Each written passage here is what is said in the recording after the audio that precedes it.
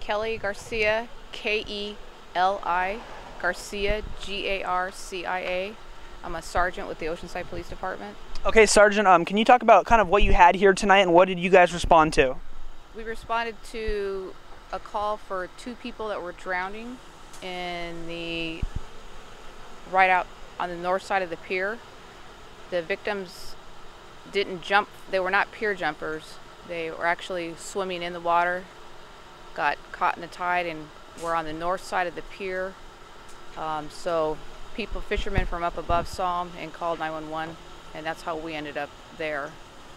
Once we were there, our harbor unit from the Oceanside Police Department headed out there. There's only 2 harbor officers on board, so one had to, of course, maintain the boat while the second officer jumped in the water.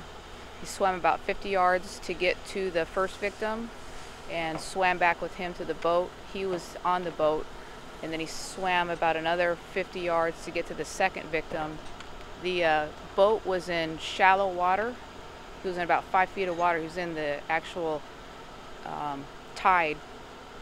So he had to throttle up out of the tide to get out of there and away from the pier for safety. And so the other harbor officer ended up having to swim about 75 yards back to shore with the second victim. With the female? Yes. Okay, and it was in 5 feet deep of water, and the waves were crashing, right? And they were holding on to the I guess the poles of the pier? Yeah, the pylons or poles of the pier. There was fishermen from up above had thrown ropes down to them, and that's what they were holding on to until the harbor officers got to them.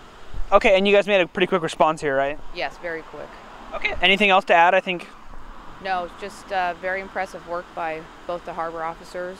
The harbor officer that was in the waves handling the boat with the victim, and then the other officer that ended up having to swim 75 yards back to shore. So just very impressive work by both of them.